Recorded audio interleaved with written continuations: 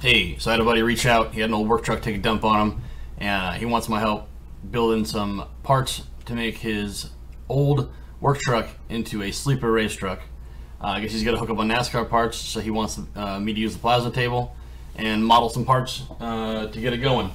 Anyway, on this ultra professional piece of cardboard here, we got an idea of what he wanted to make the crossmember out of. It's going to end up being about a 4x4 box tube setup. I need to make some flanges to box in the C-channel frame where the crossmember is going to be at, and then some tabs for the link arms to the rear end to hook up to, and then some shock mounts and a panhard bar mount.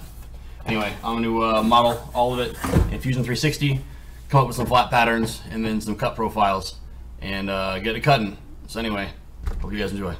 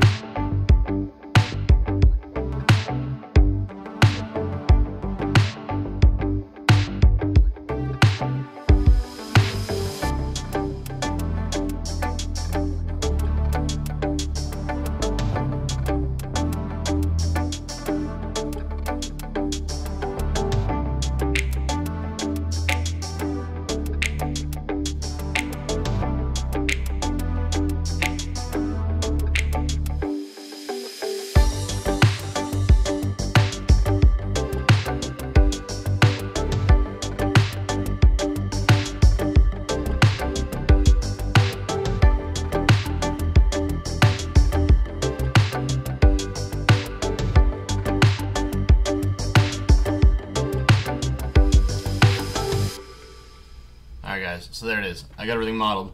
There's the shock and panhard bar mount. There's going to be two of these guys and one of these guys. And then I got the crossmember all done, you saw that. So I went ahead and took all the faces of each one of them and multiplied it by however many sides I needed. They're identical. So I made a flat pattern, made some cut profiles. It's all good to go. This is 3/16 steel, so I'll be rolling it 60 inches a minute for the cut. Alright buddy, and then yeah, so anyway, I'll get this all cut out and we'll see if it fits. So thanks for watching.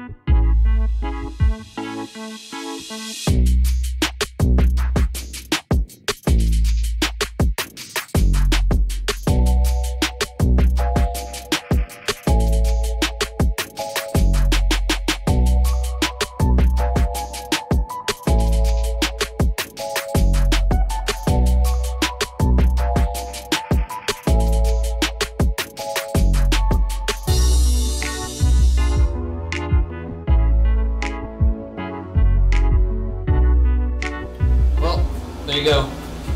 That's everything. One thing I didn't show when I was modeling it, because it was just a draft, I just sent it off to the person to make sure they were cool with all of it. I didn't want to add tabs and sockets and waste all that time to find out he wanted a design change. But like, there you go. There's tabs, and there'll be sockets on the adjoining piece just to make sure it all kind of clicks together when it assembles. But yeah, so there's the cross member, the link mounts, frame plates. I don't know if I mentioned when I modeled it, but those are reliefs to aid in the bend, and then it'll get welded up in the end, so the box, complete box. The top frame plate that goes on top of the cross member, this is going to get cut off in the end, but just make sure it's straight when it gets assembled, tied together. Panhard bar mount with double gussets again, sockets and tabs, and yeah, shock mounts and more frame plates. Looks good. I'll blast the dross off the backside of the grinder, and I will fit it all together. Make sure I'll mock it up, make sure it fits together before I send it off. But that'll pretty much be it from there. But one thing I didn't mention when I was cutting out on the table, you probably saw between sections of the cut, I'll set it up in Fusion 360 so that I kind of group all the cuts together in little groups, so that I can check the zero across the gantry.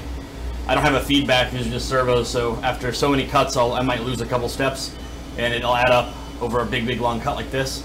So I usually stop it and make sure I haven't lost any steps, and if I have, I'll kind of correct the gantry.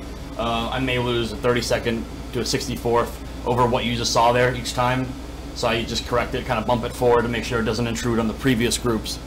But yeah, that's it. Thanks for watching.